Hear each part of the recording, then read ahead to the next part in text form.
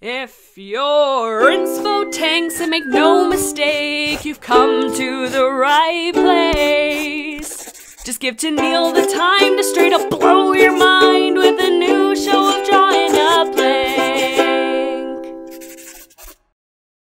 Okay, so, hi everybody, welcome back to Drawing a Blank. Today we're doing something a little different. I'm here at the Potawatomi Zoo, near my own hometown, and we're gonna draw some animals. It's gonna be fun.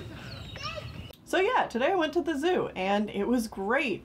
The animals were so lively. It was a beautiful day outside, like barely a cloud in the sky, but it was nice and cool as well. For anyone who doesn't know, I love going to zoos. I love seeing the animals, of course, but as an artist, I love zoos even more because it's a great place to bring your sketchbook and draw. And I get asked all the time, Tennelle, you know, how can I get better at my art? What's a good way to practice drawing?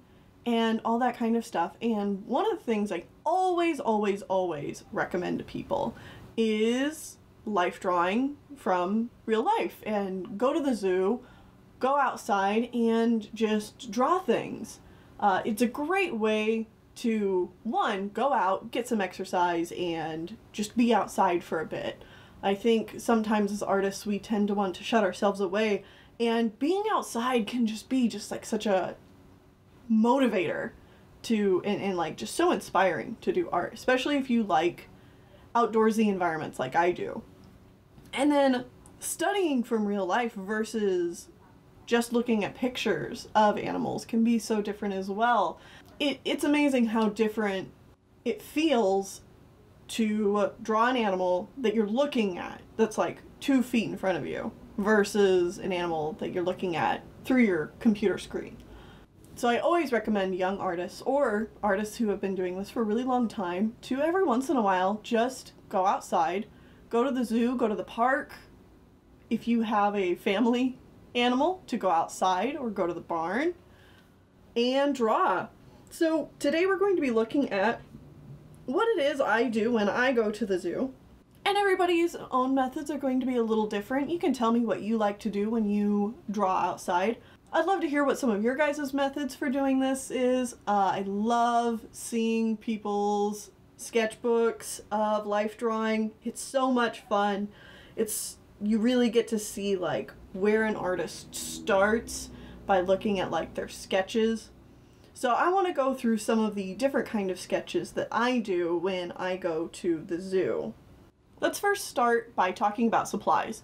So some people might think that, you know, you might need specialized supplies to do this, but no, you really just need a pen or a pencil and some paper. You know, even if you just have a lined notebook, that's how I used to start all my drawings. I always drew everything in lined paper. And another thing that I would recommend for artists to try is try drawing with a pen, something you can't erase, so that you are just focusing on getting the lines on the paper and working from that, and you're not worried about, can I take this back? Like, you're not worried about erasing what you have. That way you're working quickly, efficiently, and it forces you to really know where your lines are. And I did this for a really long time where I just drew with, and not a fancy pen, like not a Micron pen or something you pick up at, you know, Blick or Michael's or Hobby Lobby or anything like that, but just a regular old pen that you would use at school or something like that.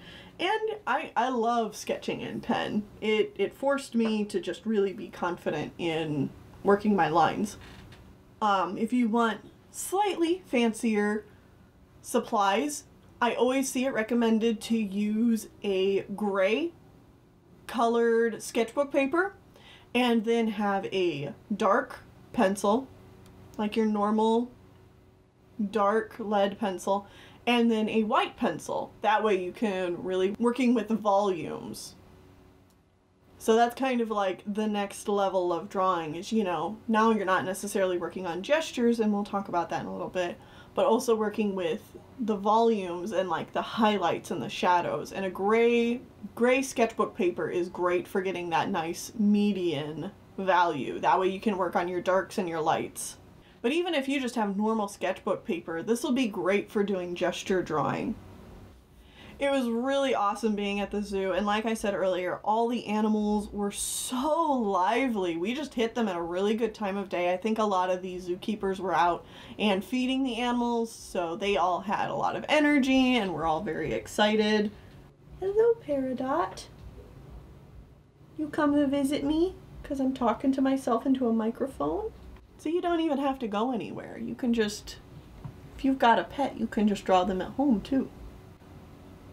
So today, the supplies that I'm going to be using is actually Procreate on my tablet, and I am using an Apple Pencil as my drawing tool. And I'm using this so that you guys can see my drawing process, because Procreate is awesome and does time-lapse recordings of all my art. And we're gonna get started with just some gesture drawings. Like I said, the animals were so lively at the zoo today.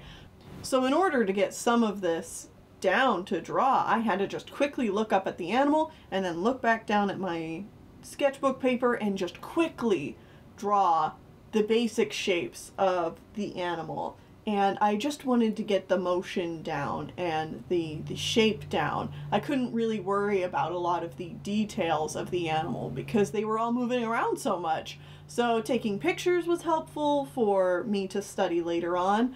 But in order to just capture the movement of the animal and the gesture of it, I wanted to just get that in really quick. So here you can see me drawing some lemurs, which were adorable. They were hopping around. And then also some flamingos, which were also very lively. They were all like preening their feathers. It was super cute. It's crazy watching the flamingos, how much they can actually bend their necks to really clean all their feathers. And you forget how, like sometimes you take for granted how flexible some animals are. Now we can move on from the gesture drawings, and I wanted to do some more study-like drawings as well. So sometimes I go to the zoo and I just want to do gesture drawings. A lot of times I will do this if I'm with a group of friends or if you're with your family and they're kind of wanting to move along faster than you. Doing quick gesture drawings like this is a really great way to get things down quickly, and then you can snap a few photos and keep moving along and you don't have to stop everybody so that you can draw. But I was luckily with a group of friends who didn't mind if we just kind of sat on the bench and I could draw for a little while. So I did some studies of buffalo and anteaters. In drawing both the buffalo and the anteater, I'm really trying to capture the shape of the animal and the volume, like the mass of the animal. Especially in the buffalo, because it's a creature I'm very unfamiliar with and they're just so giant. They're so big. It's a challenge to capture that in a drawing. But I had a lot of fun with that. And then I also had a ton of fun looking at the anteaters and drawing the anteaters. They're so beautiful with their like wild looking bodies and like the crazy stripe they have down their back. It's so striking. I really enjoyed how my anteater turned out. And of course it's an animal I'm not super familiar with drawing, so that was a lot of fun too, taking me a little bit out of my comfort zone. We also, of course, spent a fair amount of time over by the lions and the tigers. I love this old man lion they have over at this zoo because he is like 20 years old. He's a very old man, and he was just laying out in the sun, having a good time, just kind of resting. But he was also still pretty active for today, and he was making a blip with his tongue, and it was so cute. And then we swung over by the tiger exhibit, and the tigers were again very active and very lively. I really love this zoo that is near me because it has such really great enclosures for all these animals. You can tell that a lot of the animals really love moving around in their enclosures, and that's always great to see. I love well-kept zoos. and this tiger was having fun kind of like splashing around in the water a little bit and, you know, hanging out with the other tiger nearby. There's actually at one point I was sitting next to the enclosure and the tiger kind of hopped up on the glass next to me and was pawing at the glass. And I was having a good time watching him, but I was very glad that glass was in between me and the tiger. But in order to capture this tiger, I actually just had to use the reference photo, which I'm very glad I took, and this was then a great way to also study color. So this one was drawn after we were done at the zoo, and I just looked at my reference photos and I was able to draw from that. So we got a nice wide variety of different ways to draw while you are trying to draw from real life. We have quick gesture drawings that kind of are done on the go and are just trying to capture the basic motion, basic shape. We've got drawings that are more so trying to capture study of the animal or the volume and shape of it while you're there watching and studying it. And then we have ones that are drawn after the fact, and I'm just looking at my own reference photos. So there's all different kinds of ways, and I'm sure you guys will come up with your own different kinds of ways to draw while you're at the zoo.